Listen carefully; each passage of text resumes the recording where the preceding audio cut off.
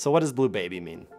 Well, Blue Baby is the title of our documentary, which follows 8 boys through a prison alternative known as Boys Town. We took the line from our interview with Pat Fryman, the head of behavioral health at Boys Town. I'll let him explain. Let's imagine that you're in a rush to get to work and you're late. You come up to a busy intersection, there's one car there.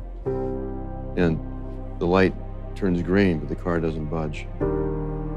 Then it turns yellow and red. Then the light turns green again, the car is still stationary. And now maybe you get out of your car to see what's going on. You walk up there, he looks up at you, she's got tears in her eyes, and in the back seat is a baby that's turning blue. And you realize, oh, that's why the car is stationary. And here's the point of that perspective. There's always a baby in the back seat. From our self-centered paradigm, it's easy to focus on the ways that other people get in our way. You know, you're on your rush to get to work, light's green, car's not moving.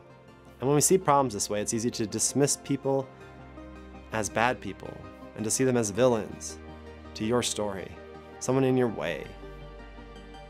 But when we broaden the perspective, when we see a bigger picture, and we don't just see our story, but the story of all of our enemies, of all of the bad people around us, of the boys that are doing bad things, of the girls that are getting into trouble, when we broaden the picture, when we see the full story, actually their behavior often makes a lot of sense. It comes from somewhere. It has a reason. And when you see that bigger picture, the intervention becomes very different. And that's what Boys Town is about.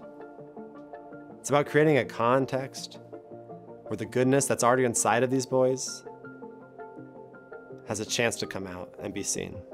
If you want to understand the lives of these boys, what they've been through, where they come from, and what real help actually looks like, watch this movie, Blue Baby.